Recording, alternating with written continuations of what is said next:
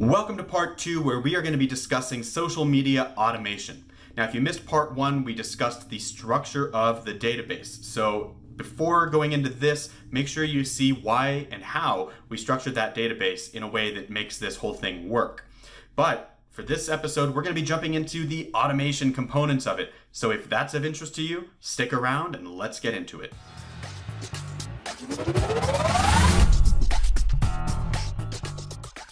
My name is Gareth Pronovost, and I'm the owner at Gap Consulting, where we help you to organize and automate your business and life. If that's of interest and you want to learn more about how we do that, definitely swing by our website and don't miss out on our free Airtable crash course that's going to get you up to speed quickly and easily in Airtable. But without further ado, let's just jump into my screen here and get to the heart of this video, and that is social media automation. So we are going to be using Zapier to automate the processes that we've set up and identified for our Airtable database. So we're going to be flipping between the two softwares. As I mentioned already, if you missed the video about how we structured this database, probably want to go back and watch that first, because we're going to be going into some pretty aggressive stuff here. So we have two big automations built. Ideally, depending on the number of social media platforms you use, you would have a number of different videos for each social media platform.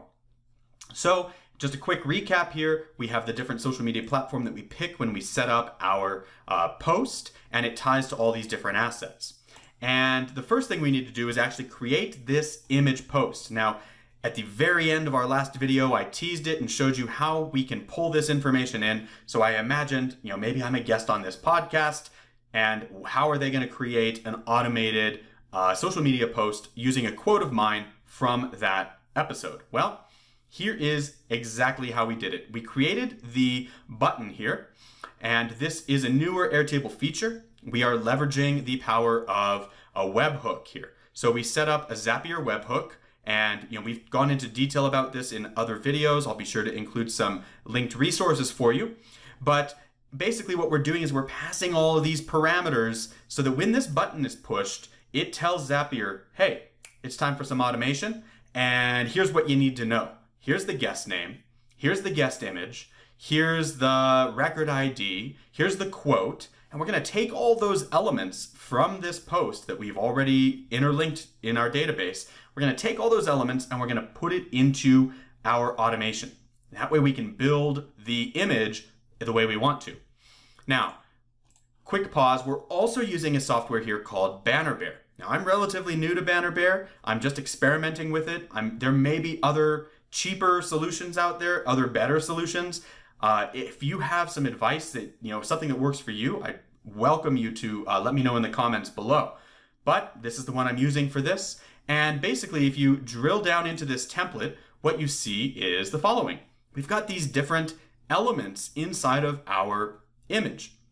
We set up the background color and all these different parts. This particular thing is, static. So my wonderful podcast, maybe I put the real title in. I don't actually have a podcast, but if I did, maybe it's my awesome podcast.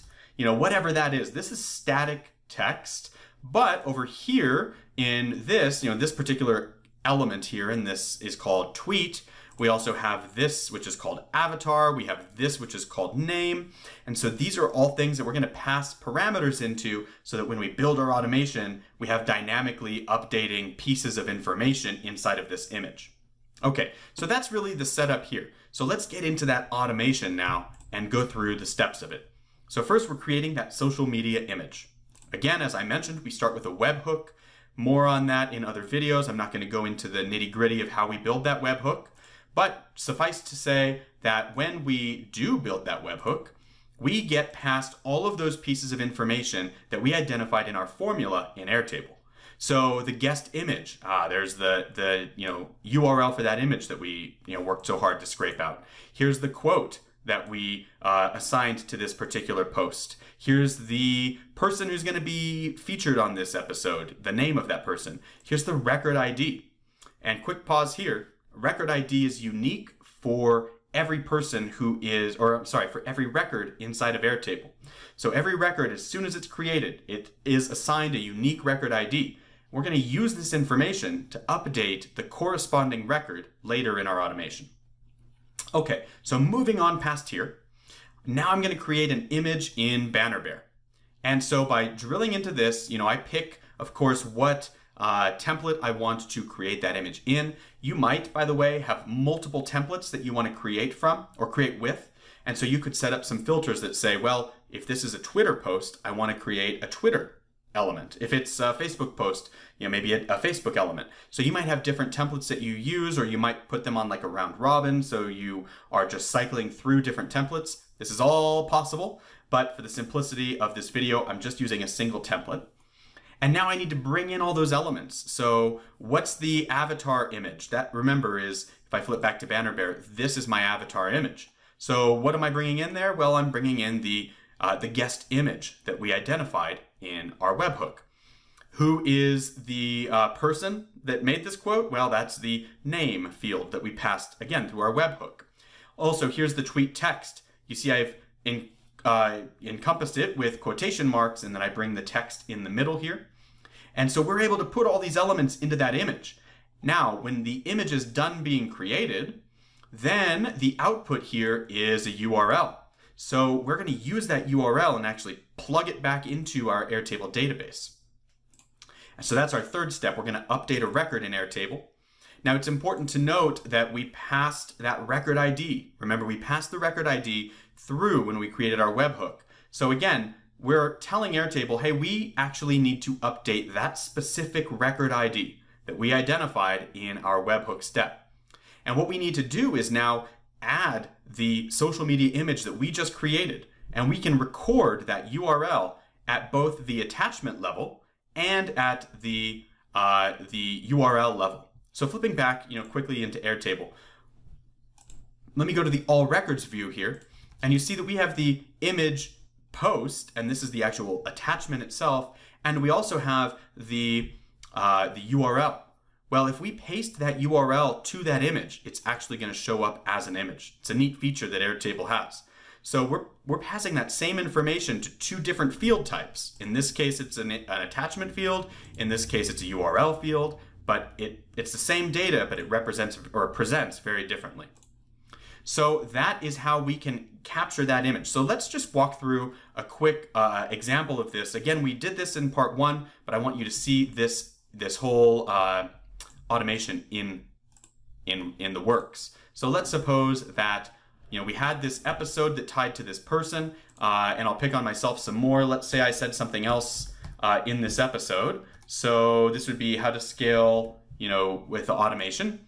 And so once we link to that person, then we can enter our quote in here. Working 8 hours a day is not for me. So maybe that's our quote from this episode, and we go ahead and put that in. And now going back to posts, we want to reference that asset, right? So again, we're going to go to that particular episode, and we're going to reference the new quote that we just added. And maybe, it doesn't matter, Twitter, LinkedIn, whatever. I'll pick on Twitter again. And in the cleaned view, we want to make sure we have all of our right pieces here. So we have the right asset linked, the right quote, and we've decided on a social media platform, and we can now create that image. So once we push that button, that's going to fire our webhook.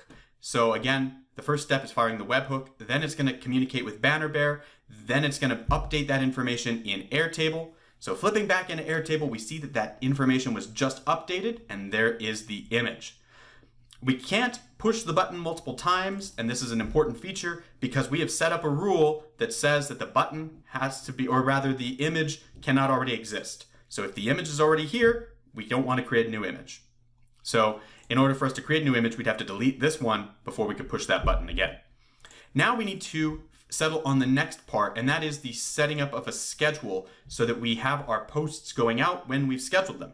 So in order to do this, you might remember that we have a particular formula here that's called minutes from schedule. And this is just a simple date-time difference. It's saying, hey, what's the difference in minutes between when this post is scheduled to run and now, the moment now? And so in this case, if I were to pick, right now, which is July 19th at almost 1 p.m. Mountain Time, if I put that time in here, then how many minutes off would that be? And this is an important feature because when we set up our views, this is going to be a view that triggers this thing to happen on the schedule that we've decided. And you see that we get there by saying, well, this is a Twitter post, so the social media platform has to be Twitter. That's kind of obvious. And then the next two parts are, we want it to be greater than or equal to 10 minutes ago and less than or equal to 10 minutes from now. So we're giving ourselves a 20-minute window and saying this automation needs to fire sometime in that window. And so when something meets all three of these conditions, it's going to appear in this view. And I can prove that by just selecting an appropriate time here and date time. You know, there we are, 7:19, almost 1 p.m. And now that record is appearing in this view. And so now what we want to do is make sure that there's an automation built that will send this image and appropriate text to Twitter. So this is misnamed as post to Facebook. Let's go ahead and name it appropriately. So we're saying when there's a new record in a specific Airtable view, in this case, that specific view called Twitter post that we just went over, only when a record appears there do we want to then trigger the automation to post to Twitter. And so, moving into our second step, we have the following. Check out our interview with, and then we're bringing in the name of the person that we interviewed. And here is the link to the appropriate asset that we want to direct people to. You know, this is where you bring your episode URL in. And then here's where we're including the image for that social media post that we created. And so this may have run in the background while we were waiting, but let me see if it has. I'll manually try to trigger on this. All right, so it hadn't yet run. My Zapier runs every 1 to 2 minutes. So now popping into Twitter, we should be able to see that just worked. So that just got sent. Let me go ahead and delete this so that people don't get the wrong idea.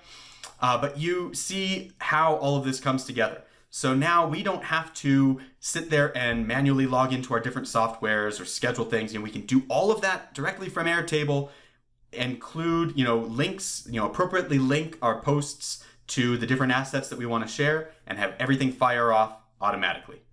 As always, I hope you found that to be incredibly helpful. If you did and you'd like to learn more, we've put together a lot of resources on our website.